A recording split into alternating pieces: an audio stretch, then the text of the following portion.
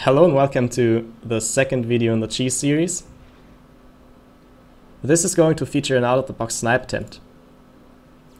Let me explain what happened so far. I went first land, second air jester first, and this jester killed an upgrading max of the enemy air player.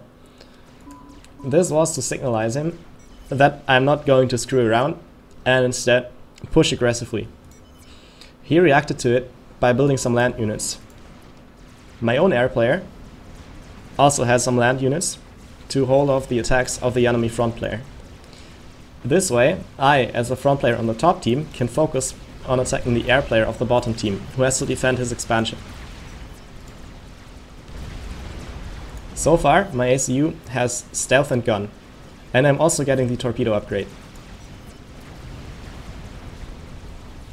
You can see that I have the full ring of T1 power generators, and even though I'm power stalling right now because I'm not familiar with the cost of the torpedo upgrade, this is going to allow me, after the torpedo upgrade is done, to upgrade my factory to T2 and get a gunship quickly if I feel that the kill is not going to work out with just the gun, stealth and torpedo ACU and the land units.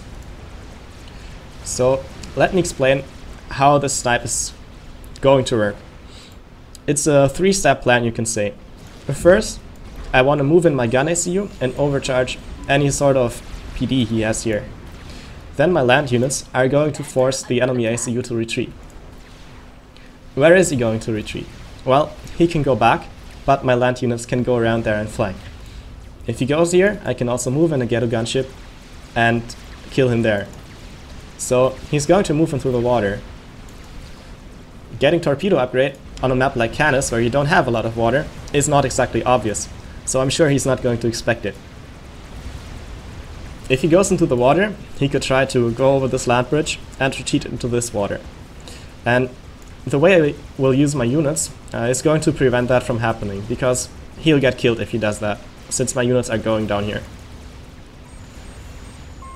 So I predict that he's going to go here, or rather, I don't give him any other option except going here. So the rest comes down to expectation and calculation, right? And the torpedo upgrade damage is quite high. And while he's underwater, he's going to receive a lot of damage.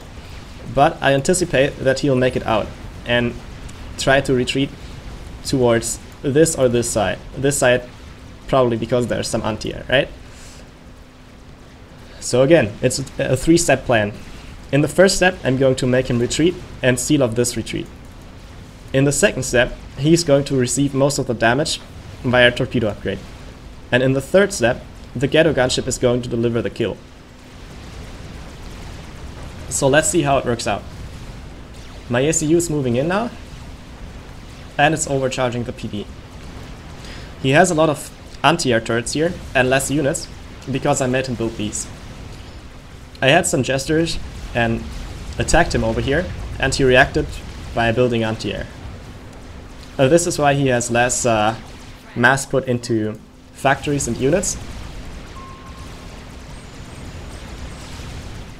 And I can just overrun him. As predicted, he is retreating into the water. And as soon as I am in the water as well, my torpedo upgrade starts shooting. And you can see how much damage that deals. Usually it's used to counter like T1 Navy and also kill like some T2 ships, right? It's a very strong upgrade. And using it against an ACU is quite effective as well. So you can see he lost like half of his HP just from going through the water while I was here with my torpedo upgrade. The units are sealing up this retreat, and now my ghetto gunship is moving in.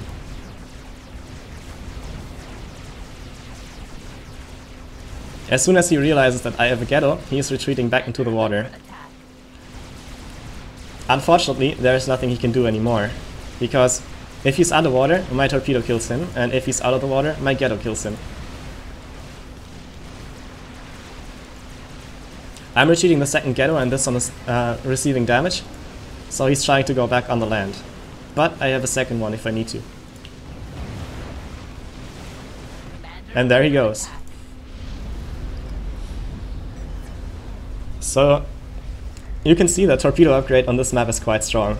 And you can choose to upgrade torpedo, stealth and gun, and later in the game you can replace the torpedo upgrade with laser. Torpedo and laser are in the same slot, so you only sacrifice the torpedo if you want to get a laser later. You can also go cloak later. So this front spot allows for a lot of cheese. Not just the comp block you saw in the last video, but also a torpedo-centric gameplay. I hope you enjoyed this, and good luck trying it out.